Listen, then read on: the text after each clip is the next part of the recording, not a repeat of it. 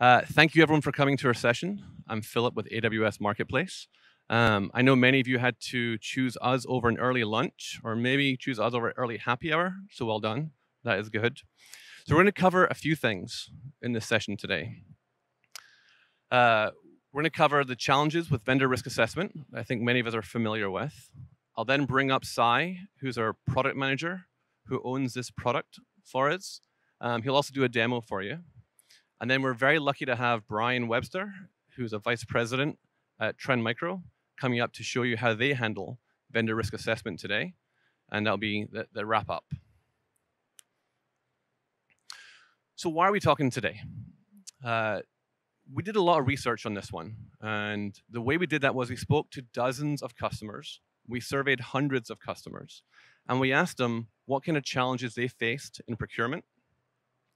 And top of that list was this vendor risk assessment process. And so the biggest challenge that they sort of mentioned to us is, in this world of cloud software, in the world of SaaS, vendor risk assessment has become more important, not less important. In the old days, you could deploy a virtual machine or an AMI or a piece of software into your internal network. And if you didn't trust it, you could firewall that off or put it in your DMZ, and you could sort of mitigate some of that risk. With SaaS, you can't do that. You have to trust the vendor more. And what that means is more questionnaires and more interrogation of that software. The problem with more questionnaires and longer questionnaires is it takes longer. So when you have developers desperate to start a new project and they rely upon a piece of third-party software and it takes longer, those developers find ways around this. They start bypassing you. They go buy the software with their credit card. And that introduces more risk, not reduces risk. And across the board, customers have told us that they really are struggling with this and they want help.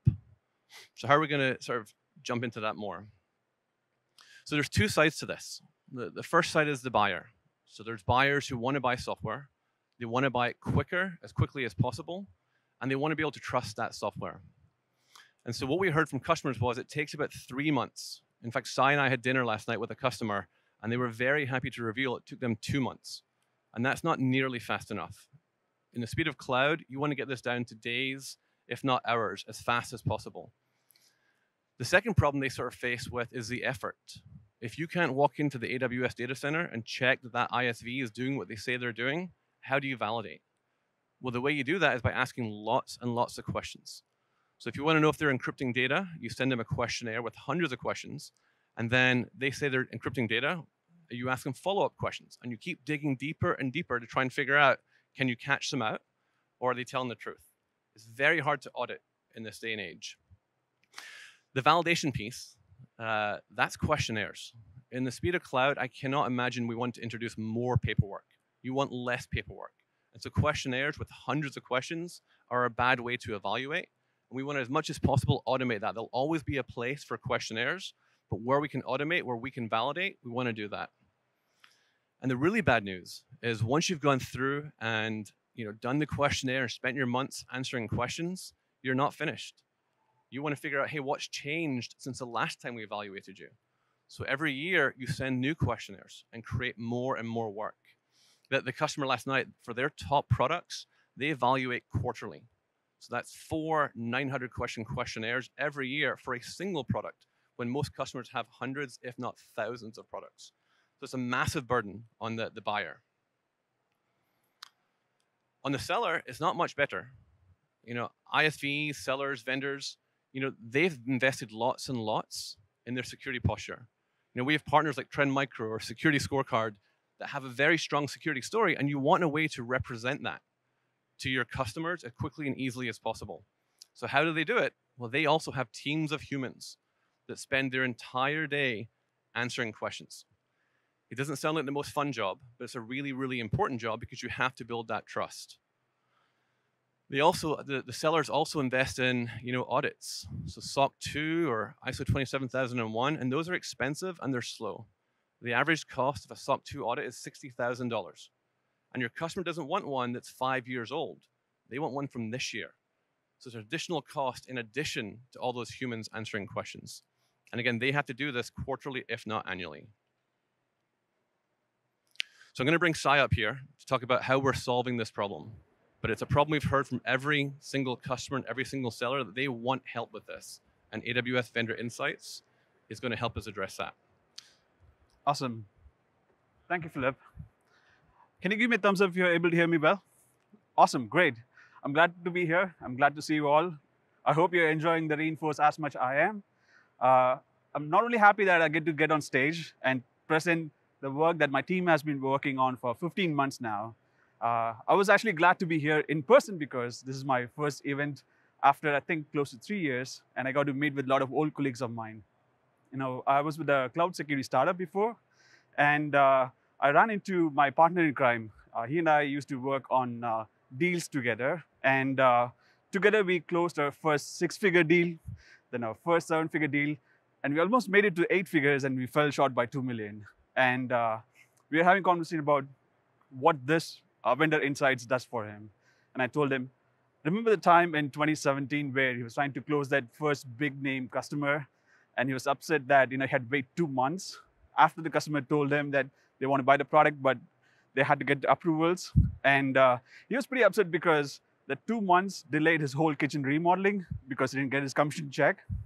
And I told him, hey, if you had Vendor Insights, you could have remodeled the kitchen sooner.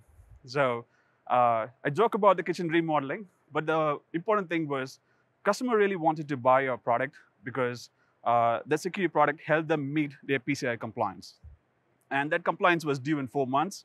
And this 2 months was taken away because of the approval process. But the approval process is really important. So the goal with Vendor Insights is how do we make that important process faster so that customers can get to it. The reason why it took us 2 months to get that deal was the fact that this was a first big name customer, and we, being a small startup, were not prepared for it. When they sent us that 300 questionnaire, like we had to run around, meet with different people from different teams trying to gather the answers. Over time, we did get better at this. We started documenting our responses in a question bank so that we could copy paste the response. But what that still meant was, whenever we got a questionnaire from the customers, we had to copy paste. And there were times where I was stuck in office copy pasting when my counterparts were in customer dinners eating amazing steak. And if you know anything at all, anything that comes between me and a free steak, that's a problem worth solving. So that's when I started taking it personally. And when I joined AWS, and especially AWS Marketplace, this problem came up again and again. And a lot of customers let us know that, Marketplace makes it super easy for them to swipe a card and buy a product. But that's the final step. There's a whole approval step that needs to be done before that. And that was causing delays. So they repeated the word manual and repetitive often in those conversations. I don't know if you had any experience with AWS, but if you repeat the word manual and repetitive 3 times, an AWS product manager will show up in front of you, and he'll try to build a service out of it. And that's what I tried to do. But I was told, no, we already have 200 services. Let's not build a new service, but this is an important customer problem to solve. So let's solve for it. And that's how we ended up with building a new solution into AWS Marketplace. And I think that's a great place for us because we have over 300,000 customers using AWS Marketplace today to discover new products, procure them, and deploy them. We have over 12,000 partners who have listed their products. And as I mentioned before, we make it easy for them to procure this product and make the transaction faster. But now with Vendor Insights, we are making it easier for them to complete a pre-procurement assessment as well as the post-procurement assessment. So what is Vendor Insights? Well, to put it simply, it's an online dashboard which has security and compliance information for the products. This is associated with the product marketplace listing. So when customers are looking to discover a product that not only meets their business needs, but also their certification needs, they can come to Marketplace now, use this information to search and discover a product that meets their certification requirements. The dashboard also comes with 140 security and compliance information built in. It's not only information, but it's rather evidence-backed information. So when the customer is doing the validation, they have the evidences right there on the dashboard to complete the validation and speed up the assessments. The final piece is that all of this 140 controls, whenever there's a change in any of those things, both customers and partners get notified. So instead of the annual audits where you're assessing your vendor what's changed, now we get proactive notification to stay on top of what's changed. A critical part of this, and something that's unique about vendor insights, is the fact that the 140 controls that we have on our dashboard has evidence associated with it. So what do we mean by that? So each of those controls, let's take an example of whether the data is encrypted.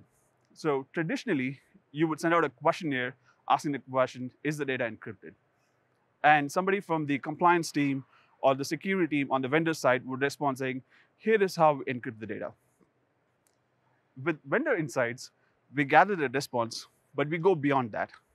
If the vendor has completed ISO or SOC 2 certification, they've spent hundreds of thousands of dollars working with an auditor who's verified whether those controls are implemented. So we look into those reports. We check whether, what did auditor find when they check for this control. We see whether the auditor has noted that the controls are fully implemented or partially implemented with exceptions or not implemented. Whatever we find, we'll bring that to the dashboard so that you, as the customers, don't have to spend time processing those reports. The challenge with the audit reports is that, at best, these are annual audits. And we at AWS think we can do better. And that's where we have built deep integrations with our partners to have automated assessments turned on their production accounts. So using AWS Config and AWS Audit Manager services, we're able to pull in the latest security control information directly from the production workloads. So to go back to the question of whether something is encrypted, we have tens of servers in AWS where data could be stored. You have your S3 or EBSs, multiple different databases, and Config has checks to see whether each of those data sources are encrypted. So we run those checks periodically, and then we share the findings with our customers through the vendor insights dashboard. When I do the demo, it'll all make more sense. For now, the important takeaway is that we have an online dashboard which has 140 controls, and each controls could have evidences from ISO, SOC 2, as well as production workloads. Okay, let's see if I can get this right. Okay, so the three things that I talked about. The first one was searching and filtering for products that meet the business requirements. So today, customers come to AWS Marketplace to search and discover products. And to make it easy for them to discover products that meet a certain security requirements, we have added two new filters. One is Vendor Insights filter, which lets you know whether the product has a security profile associated with it. This gives an indication that this product will be faster to procure. We also have added filters for certification. And in this preview launch, we are starting with ISO and SOC 2 certification. So you can apply these filters. The products will get shortlisted. And you can already see that we have some great logos up here who have onboarded to our service. So you can see all of them. And if there's a product that you're interested in, let's say a security scorecard because they offered to buy me free steak, when you go to the product listing page, you would have a new widget which highlights some of the certifications. And as they add more certifications, those will show up on the product listing page. And if you're a partner who's trying to sell through Marketplace, you can already see how this widget will help you distinguish your product from your competitors. If the customer is interested in learning more, they can click on the link that's available in that widget. That will bring them to, I'm glad that didn't ask me to sign in again. So it'll bring them to an overview page, but the actual dashboard, which has that 140 control, is not shared. And if you think about it, the 140 controls, those are sensitive information. So we make sure that the customer and the partner has an NDA in place. And the way that you would establish that is by requesting access. So you can request access, you would fill in your information, and then the customer, the partner will reach out to you to set up the NDAs and then grant you access. For this demo, because we have a lot of folks and we are recording this, I don't want to open a real product because that's shared under NDA. For that reason, I have set up a test product, Everest here, and I'll walk you through what you can expect to see on the Vendor Insights dashboard. So when you go to a dashboard, this overview section is available to all AWS customers. You don't need an NDA to see this information. And in this overview section, you can see the certifications that the product has. You also get information about where the data is stored, which platform it is running on, and you also get useful links to the security announcements as well as the availability status.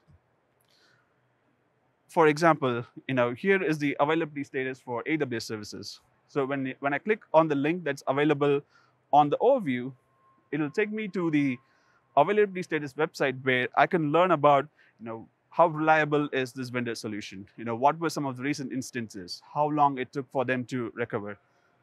Again, this information is public, but the challenge has been that you have to look for those by Googling them or by going to the vendor website. With Vendor Insights, we're bringing all together in a single place so that you have one location where you can find all of this information. Okay, let me get to the more exciting part, which is this dashboard. As I mentioned before, in this preview launch, we have in total 140 controls, of which, as you can see, 82 have validated evidence.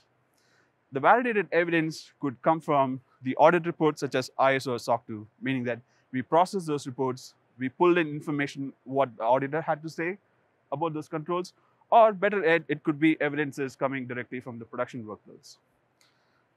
I also see that there is 3 non-compliant controls, and typically, when you have a security dashboard, whenever there is something red, it could be a bad thing, but the intent here is not that it's necessarily bad. I will click through one example.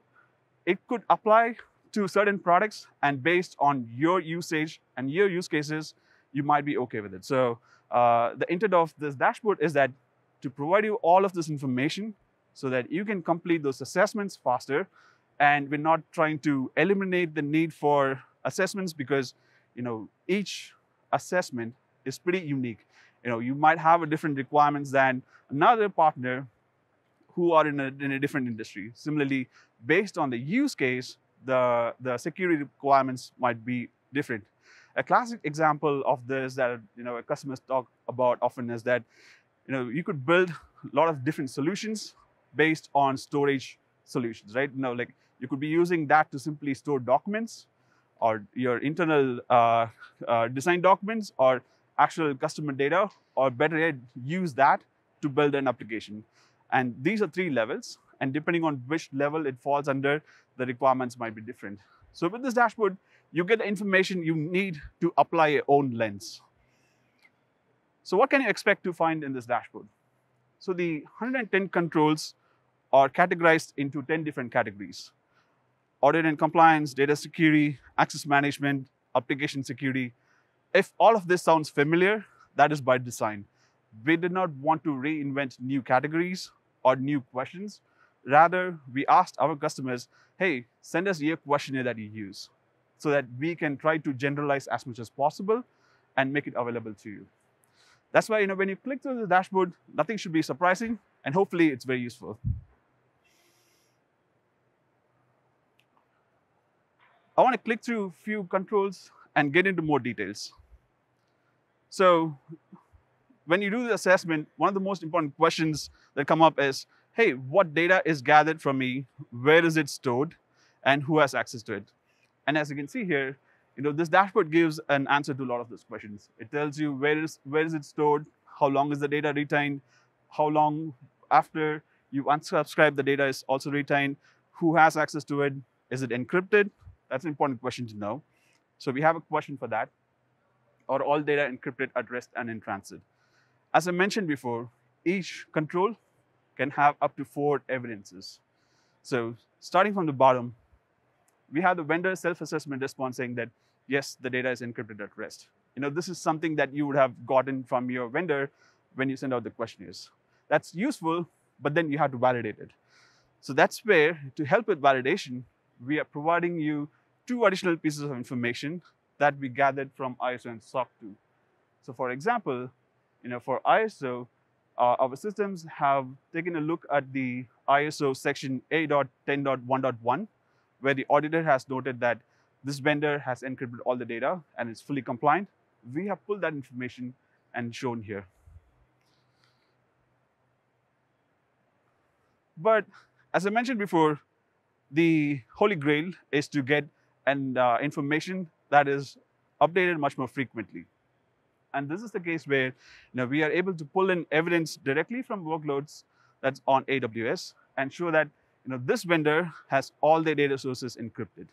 And if you want to understand what was checked and what different config was checked, you can always click on info button and see those details. Okay, I think we are doing good on time. So I'm going to go and look into one control that is currently marked as not compliant. So for the question, is the data transmitted to country outside origin? This is a very important data from a privacy and data residency standpoint.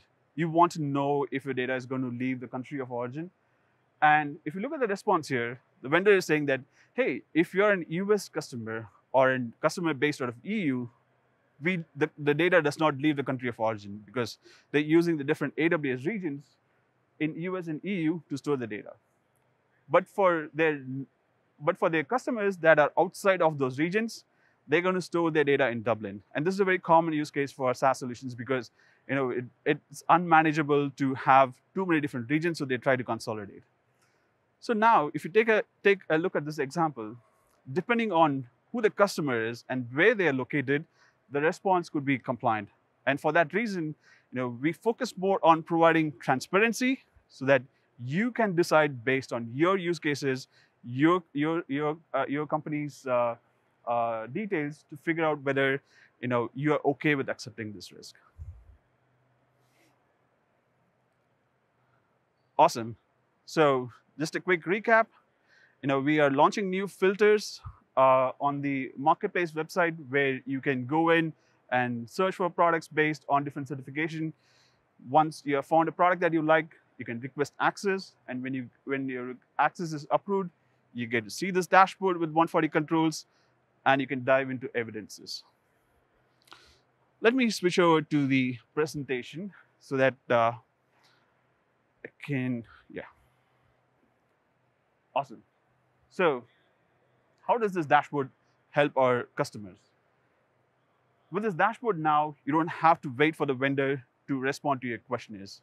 You get almost on-demand access to all the security and compliance information that you would need to do your assessments. The effort is reduced. The validation pieces become easy because you have evidences right on the dashboard. And more importantly, because these evidences automatically refresh, you get continuous monitoring. You don't have to worry about whether the vendor's PCI certification, for example, has expired. You would get notified if it expires. So this really saves time to complete those assessments so that your business units can start using those products faster. And for our partners, as I mentioned before, I have been on the partner side, copy pasting the stuff. With this dashboard, you don't have to copy paste the stuff. Your effort is going to be greatly reduced. And the validation pieces, because we are pulling in directly from your production workloads on your behalf, you don't have to keep those questionnaires and question banks up to date. It is done automatically for you. And anytime any of this changes, we will let you know so that you can take the action to mitigate those risks. So we have a great quote from JFrog here, and this is a sentiment that a lot of our launch partners share, which is they make a lot of investment into making sure that the security of their product is strong, and they want to use that to showcase and differentiate their product. And with vendor insights, it really makes it easier for them to provide that transparency.